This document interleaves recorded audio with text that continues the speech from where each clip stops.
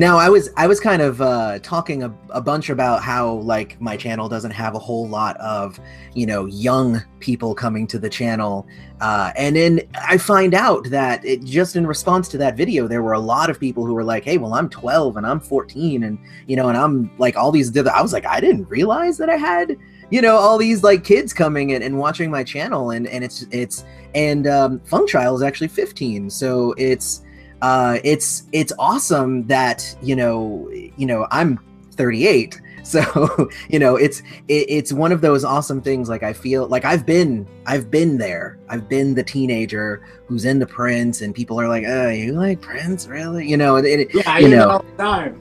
It's like, you like Prince? What's wrong with you? Come on, exactly. Man. Yeah.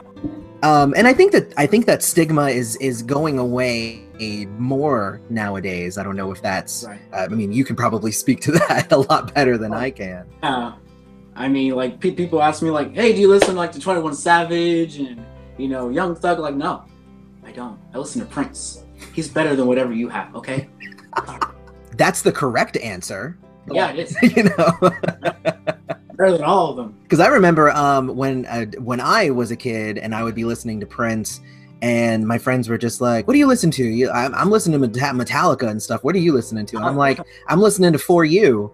And he was just like, "What?" And I was like, "Yeah, listen to it." And then I gave him the headphones because we had like big headphones back in the day, and my cassette tape player, my Walkman, and I handed it to the guy who I was on the bus with, and I let him listen to it, and he was just like, "That's pretty good." And I was just like, "Yeah, dude," and that's all one person. And it was like, "Oh, really?" Like it was one of those things. It was like, oh, and that's it's awesome when people kind of get illuminated to the awesomeness that is Prince, because a lot of people just think of Prince and they think, "Oh, he's that guy with the frilly shirt, and he plays Purple Rain." And he plays guitar really well. I think everybody knows him for that. But that's actually one of the cool things about Prince, is that he is able to be such a well-rounded, awesome musician. And he's appealing to everybody, old, young, in the middle. It's amazing. And all of this will end up getting cut out. So